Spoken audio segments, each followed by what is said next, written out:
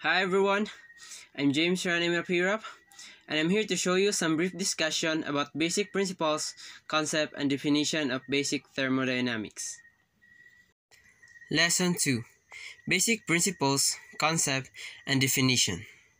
System, Surrounding, and Boundary. System. A system is defined as a quantity of matter or region in a space, chosen for the thermodynamic study. Surrounding. The mass or region outside the system is called the surroundings. Boundary. The real or imaginary surface that separates the system from its surroundings is called boundary. And there are types of system. First is closed system or control mass. Second is isolate system, and last is open system or control volume. Next is units. And there are two types of units. First is metric SI system, based on decimal relationship between various units. Example, millimeter, centimeter, diameter, meter, kilometer, and etc. And second is English system. No apparent systematic numeric base.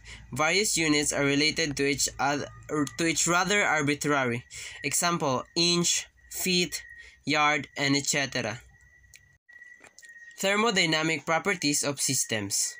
First is extensive properties. Properties that are dependent of the size or extent of the system. Second is intensive properties. Properties that are independent of the size or mass of the system. And third is specific properties. Extensive properties expressed per unit mass to make them intensive. And here are the thermodynamics concept. First is state, second is steady state, and third is process. And the fourth thermodynamics concept is equilibrium. And under equilibrium are thermal equilibrium, mechanical equilibrium, phase equilibrium, and chemical equilibrium. There are 5 thermodynamic processes. First is cyclic process. Second is reversible process. Third is irreversible process. Fourth is polytrophic process. And lastly, throttling process. And the last part of our topic is pressure scale. And there are 3 types of pressure scale. First is absolute pressure, gauge pressure, and vacuum pressure. And here's our given problem. A tank has 2 rooms separated by a membrane. Room A has 1 kilogram of air and a volume of 0.5 cubic meter. Room B has 0.5 cubic meter of air with density 0.8 kilograms per cubic meter. The membrane is broken and the air comes to a uniform state. Find the final density of the air. And here's the given of the problem. In room A, M sub air A is equal to 1 kilogram. V sub A is equal to 0.5 cubic meter. In room B, V sub B is equal to 0.75 cube.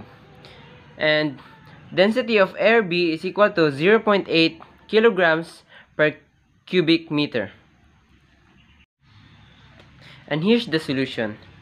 First, we need to find mass of air from B.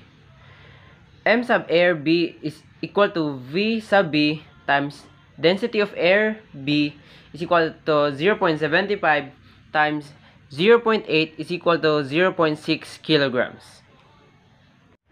And here's the calculation.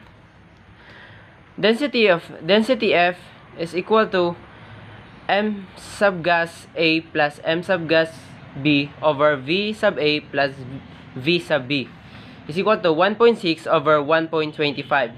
And the answer is 1.28 kilograms per cubic meter. And that's the final answer. That's all. Thank you.